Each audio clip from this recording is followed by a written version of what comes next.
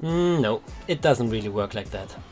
The difference in strength output between pull-up and chin-up is not that huge, and the chin-up is also not a direct progression for the pull-up.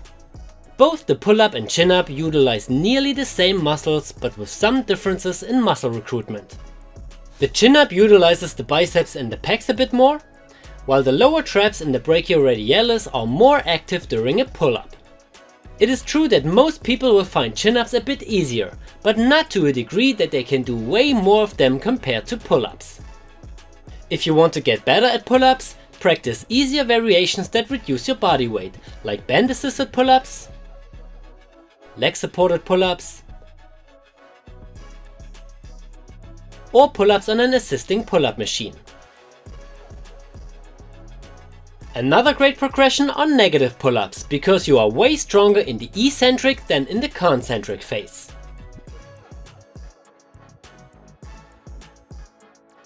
There is no problem with switching the grip to emphasize certain muscles more or less, but the grip itself is not a direct progression that makes the pull movement significantly easier. If you want to get your pull-up the fastest way, stop doing banded pull-ups. Why? Because the band supports you the most when you initiate the pull, meaning that you're not strengthening the most important part of the free pull-up. Do single leg pull-ups instead to support just as much as needed in the full range of motion. Do negative pull-ups to strengthen the eccentric phase. Yeah, she got a point. The band supports yourself more in the lower than in the upper part. But that doesn't make it a bad progression and doesn't slow down your pull-up progress. The lower part is also not the most important or most difficult aspect of the pull-up. Most people do not struggle when they initiate the pull-up, but when they try to get the chin above the bar. From my experience, people progress the most if they combine band assisted pull-ups with some of the other progressions she mentioned in the video. So for example, one workout you do band assisted pull-ups and the next you do negative pull-ups. If you're looking for a progressive workout program that includes all of those variations, make sure to check our day-by-day online courses on CaliMove.com.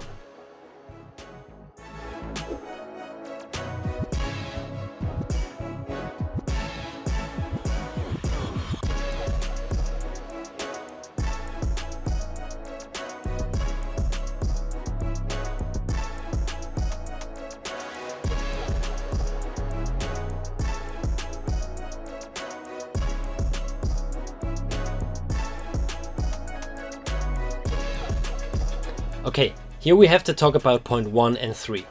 First of all, crossed legs during a pull-up don't really lead to asymmetries. Look, you pull with your arms and back and not your legs. So as long as you pull with both sides equally and keep both legs in a similar position, you probably won't get any kind of asymmetries, no matter if you cross your legs or not. Way more important is that people also place their legs behind their body when crossing them. This results in an arched back and reduces the stretch of the lats and also the abdominal tension in the lowest position of the pull-up. If you place your legs in front of your body and keep the lower back neutral, the lats get more stretched in the lowest position while you engage your abdominals at the same time.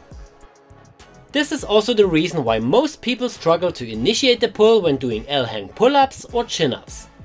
Your lats are simply not used to working in that stretched position and therefore you're having a hard time overcoming that specific part. Okay, back to the arched back position with point 3. First of all, it's not wrong to arch your lower back, and it also won't lead to lower back pain if done right. An arched back is only bad if you do it passively with no muscle tension, and if the movement creates too much shearing forces for your lower spine while you're not able to stabilize it. So when you actively arch your complete body during a pull-up, you create minimal stress for your lower spine, and you even protect and work your lower back because you actively engage the muscles in that area.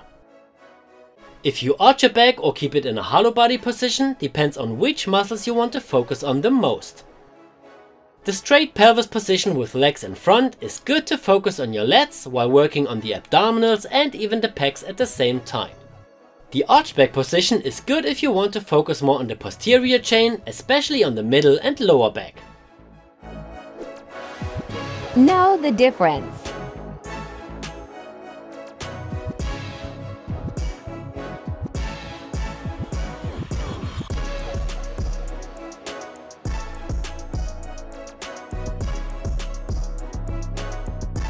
Okay, this one is quite simple. As shown before, it doesn't really make a huge difference for back muscles if you use an underhand, an overhand or a neutral grip if you do them with the same body position. The biggest difference between those three is not about the back but the arm muscles. So if you want to focus more on your lats, you can use any of these three grips while doing your pull-ups in a hollow body position.